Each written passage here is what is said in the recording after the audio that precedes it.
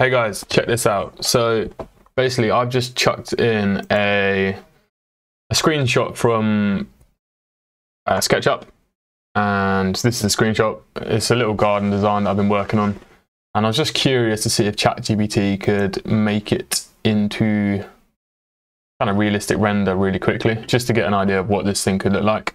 So I've just used the prompts, turn this image into a real life garden, photorealistic, keep same camera angle and composition of elements. And then I've just got this.